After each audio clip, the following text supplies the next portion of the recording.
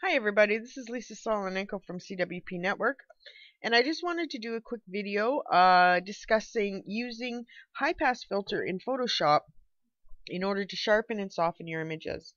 There's other third-party filters, plugins, etc. that are there for retouching, especially portrait photography. However, I find that using the high pass for sharpening and softening is actually, it gives you more control and is a lot more effective. So we're going to quickly run through how you achieve the sharpening with using high pass. Okay, first of all, what you're going to do is you're going to duplicate your layer, and we're going to go filter, other, and high pass. Now you'll notice it's all gray and you can see some color coming through. For high resolution images, I recommend a setting between 3 and 6.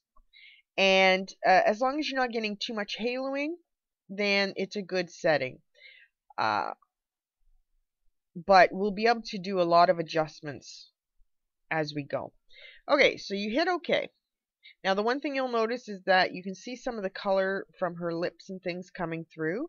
So best practice would be to desaturate this filter, so we don't end up having any possibility of color contamination. So it's desaturated, and then we're going to change the blending mode to overlay. Now what you're seeing is the application of the filter to the entire image. So we take that off, and that was the original, and this is with the sharpening. Now I don't like to do any filter effect to an entire image. I like to selectively do that. So what I do is I put a mask, and I will paint that mask black so that the effect of the filter has been masked out. And then I go back with my paintbrush and I paint back in, and I reveal what I would like to show through. So I want that sharpening to affect the eyes, the eyebrows, and the mouth, and the tip of the nose, as well as the hair around the face. And it does a really, really good job sharpening up that edge detail.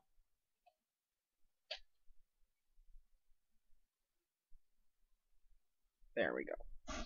Now,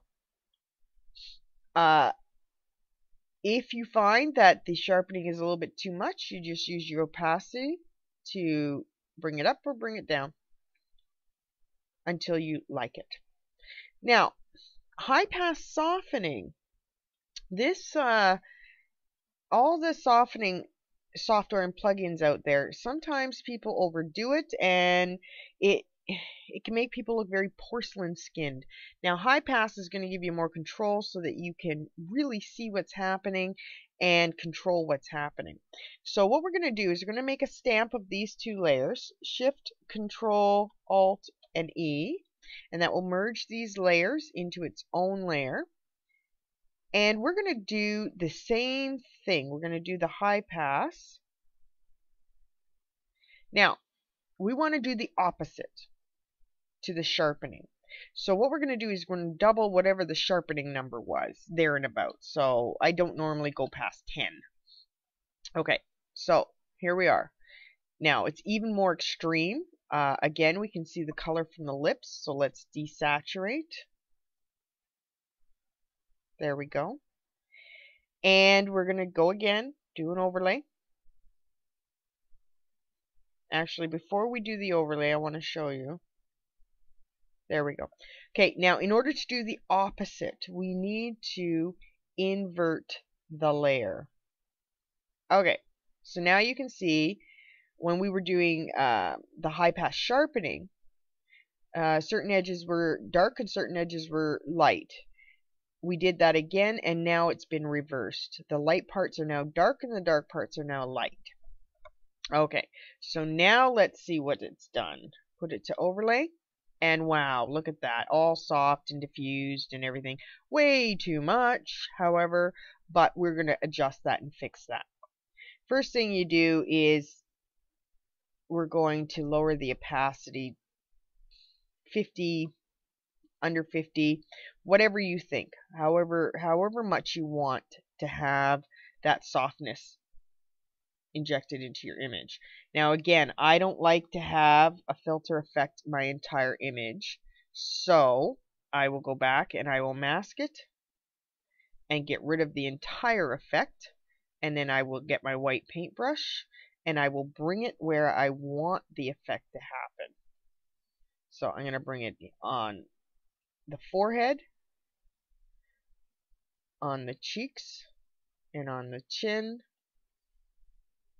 and on this cheek, and under the eyes, and this part of the nose, and make my brush smaller so I can get in here and under the eyes. There we go. Now what it's done is it's just evened out the skin tones, evened out the lights and the darks, and softened up the pores a little bit. Now this is not a crazy amount where it looks like it's been retouched, and I rather like that. And then you can still go with your opacity and change the opacity, and you can see the effect. And we've all seen that in third-party software, that's for sure. So we're going to bring it down, and here we are with the before the sharpening and the softening, and the after. Very, very subtle, but very nice, and we have complete control. And even when you're painting back into the mask, you can lower the opacity of your brush and selectively do it that way as well. Now, in order to make it really, really simple and fast, the best thing you can do is create actions for yourself and have a high pass sharpen action and a high pass soften action, and just create stops where you need to input numbers so that you can adjust them. That's all there is to it.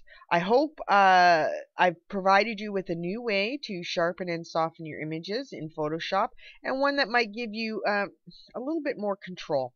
If you have any questions, pop on by CWP Network and we'll be happy to help you out. Bye-bye.